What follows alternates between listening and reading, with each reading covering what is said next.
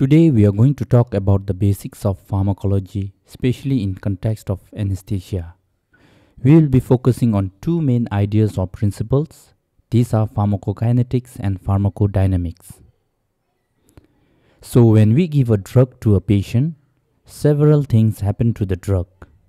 These include how the drug is being absorbed from the site of administration, how it is distributed from the blood to the other parts of the body, how it is metabolized, and finally how it is eliminated. Together we call these processes pharmacokinetics. Understanding pharmacokinetics is important because it helps us know how long a drug will stay in our blood or for how long it will work.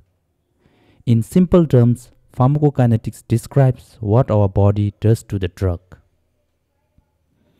As the drug moves through the body, it interacts with specific receptors located in various tissues and organs. When the drug binds to these receptors, it triggers its intended effects such as causing pain relief or sedation. This process is referred to as pharmacodynamics, which describes what the drug does to our body. Let's look into the pharmacokinetic principles first. Once again, pharmacokinetics is the study of drug movement in, through, and out of the body. It is the study of processes by which a drug is absorbed, distributed, metabolized, and eliminated by the body.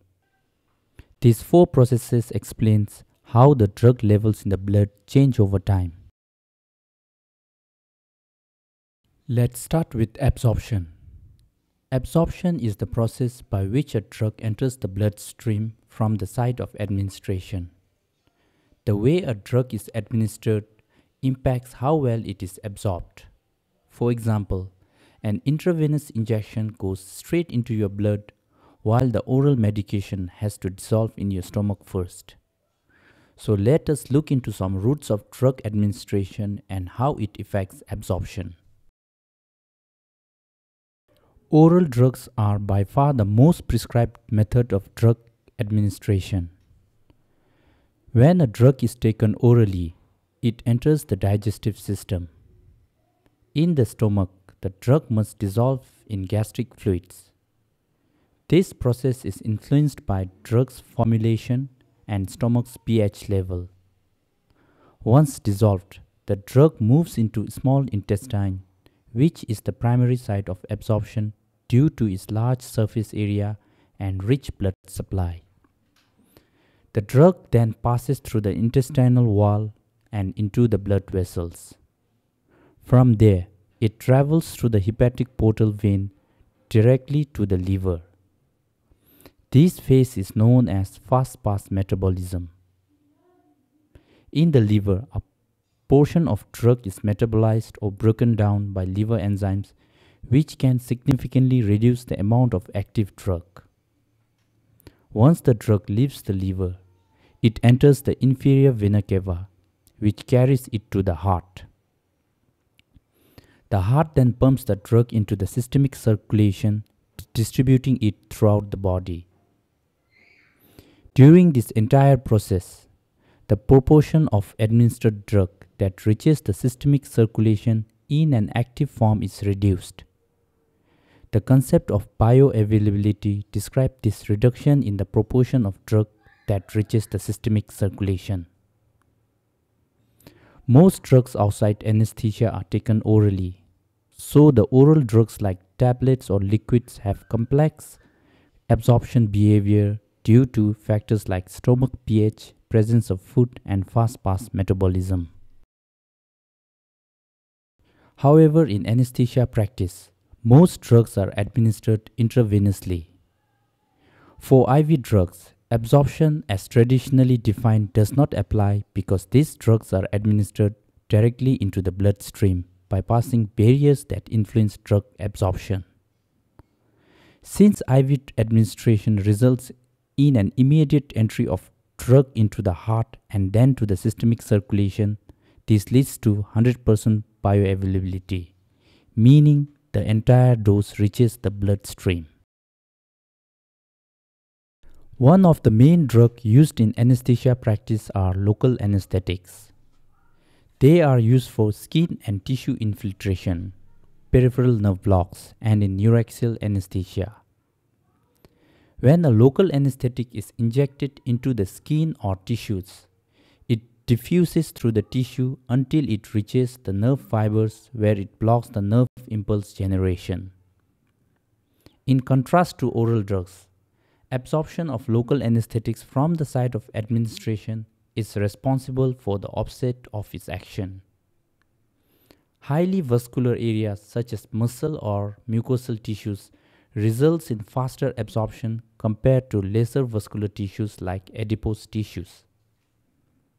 The chemical properties of local anesthetics like lipid solubility, dissociation constant, and use of additives like epinephrine also influence the absorption of local anesthetics. We won't be discussing these properties here though. Likewise, in peripheral nerve blocks, local anesthetic is injected near the target nerve or nerves. Same factors determine the absorption of local anesthetics, which is responsible for the offset of its action. Similarly, epidural and spinal anesthesia results from the interaction of local anesthetics with the nerve structures, primarily of those located within the subarachnoid space. As the medication is absorbed into the bloodstream and cleared from the spinal fluid or epidural fat, sensory and motor functions return. Transdermal and transmucosal absorption also bypasses GI tract, allowing medication to enter the systemic circulation directly through the skin or mucous membranes. The skin by design presents a considerable barrier to absorption, and typically several hours are required for the clinical effect to commence following transdermal drug delivery. The drug must penetrate all the layers of skin to reach the capillaries where it is absorbed into the systemic circulation. The blood flow to the skin is also less compared to the muscles, resulting in prolonged absorption. And owing to its large surface area, the skin provides a depot of drugs, resulting in continuous drug delivery for a prolonged period of time. Several factors affect transdermal drug absorption. Smaller lipid-soluble molecules penetrate the skin more easily. Healthy, hydrated skin absorbs the drug better than dry or damaged skin, and of course, higher drug concentration improve absorption. Transmucosal absorption refers to the absorption of drug from the mucous membranes such as those in our mouth, like buccal and sublingual, nasal passages, rectum and vaginal areas. Transmucosal delivery is characterized by a much more rapid absorption compared to transdermal delivery owing to a high mucosal blood flow. The drug diffuses through the mucosal epithelium, which is also thinner and more permeable than skin. Such drugs need to be non-ionized or lipophilic to efficiently pass through the mucosal membrane. I must say that subcutaneous and intramuscular routes follow the same principle of absorption as that of transdermal and transmucosal drug delivery respectively. Inhaled anesthetics are among the most commonly used anesthetic agents in clinical practice due to their rapid onset, ease of administration, and the ability to control the depth of anesthesia. They are absorbed through the lungs very rapidly. After administration, anesthetic diffuses from the alveoli into the pulmonary capillaries and then into the bloodstream. The driving force for this diffusion is the partial pressure gradient between the anesthetic in the alveoli and in the blood. The quantity of anesthetic taken up depends upon its solubility in blood and upon the pulmonary capillary blood flow. Once in the bloodstream, these agents are transported to the brain where they exert their anesthetic effects. The routes of drug absorption that we discussed earlier requires that the drug crosses biological membrane or cell membrane before it gets into the blood. This in short is called membrane transfer. Membrane transfer also applies to other pharmacokinetic principles of distribution, metabolism, and elimination, as all these processes rely on the drug being transferred between tissues or cells. There are several ways for a drug to move across the biological membranes. They are passive transport, carrier-mediated transport, and filtration. There are others too, but I think these three are the main ways. Passive transport is the transfer of drug across a membrane without the use of energy. It follows a concentration gradient, meaning that the drug moves from the area of higher concentration to the area of lower concentration. Simple diffusion is a form of passive transport where the lipid-soluble drugs can pass directly through the lipid bilayer of cell membrane. It works best for small non-polar or lipid-soluble drugs because they can easily pass through the fatty layers of the membrane. Carrier-mediated transport of drugs involves proteins in the membrane that help drug cross. There are two main types: facilitated diffusion and active transport. In facilitated diffusion, the drug binds to a carrier protein which helps it cross the membrane. Like passive diffusion, the process does not require energy and moves the drug from a high to low concentration. It is used by water-soluble polar drugs that are too large to pass directly through the lipid bilayer. In contrast to facilitated diffusion, active transport requires energy, usually from ATP, because the proteins move drug against the concentration gradient. This is how certain drugs, such as those that resemble essential nutrients like vitamins and amino acids, are absorbed into the cells.